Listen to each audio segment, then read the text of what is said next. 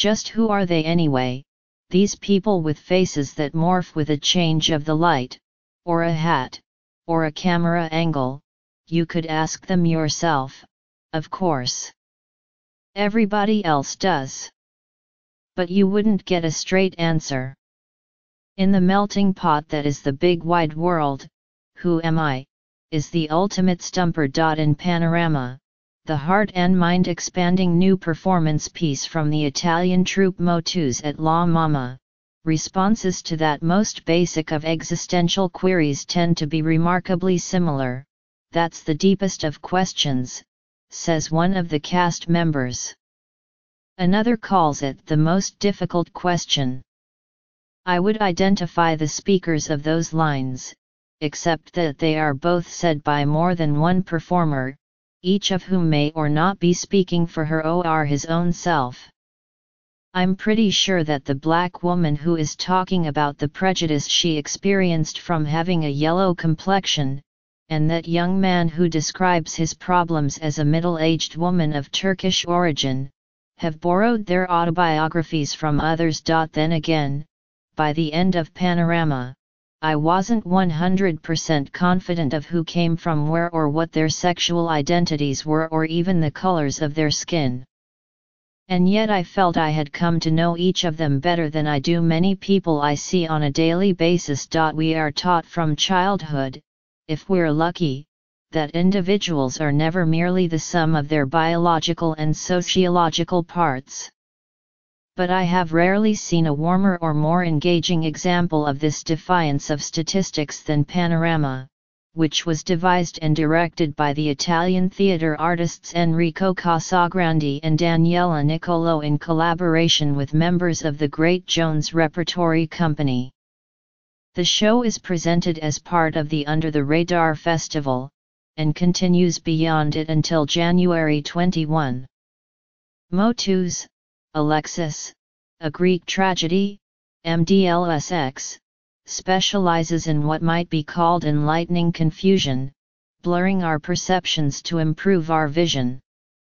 The casts of their genre-bending shows are usually small, yet you always leave a Motus production feeling you have spent time amid an ever-multiplying throng.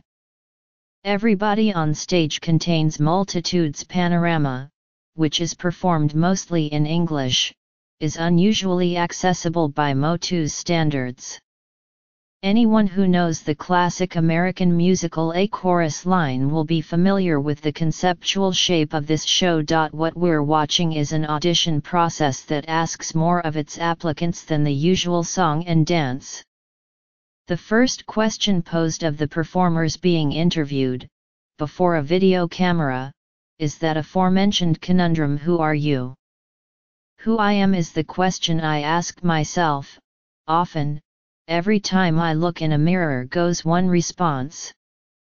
And Panorama turns into one big, double-sided looking glass that keeps reflecting them, on the stage, and us, in the audience, until the mirror cracks. The performers we encounter in the flesh are Maureen Wen Donahue, John Gutierrez, Val Wamikins, Eugene the Pugine, Perry Young, Zishan Ugarlu, and Heather Pawi.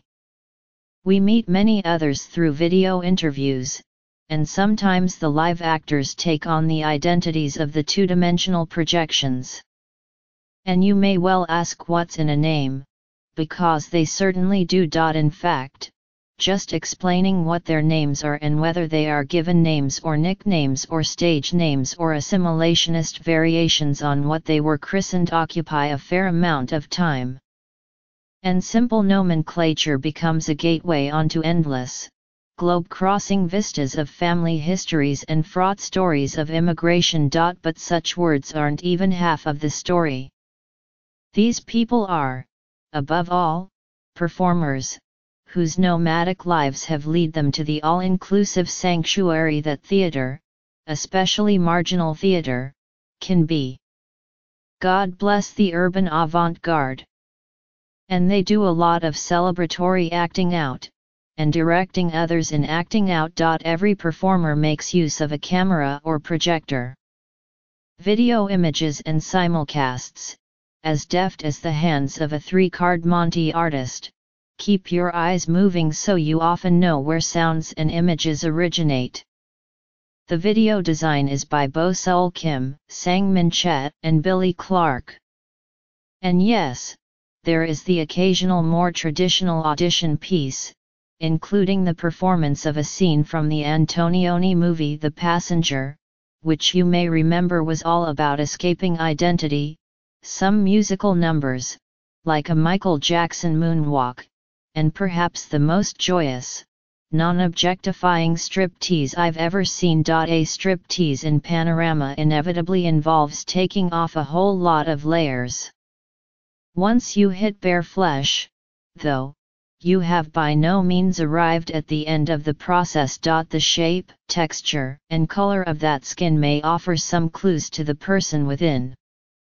But by now you've learned more deeply than any ethics class could teach you that surfaces are only the beginning, and that skins are made to be shed.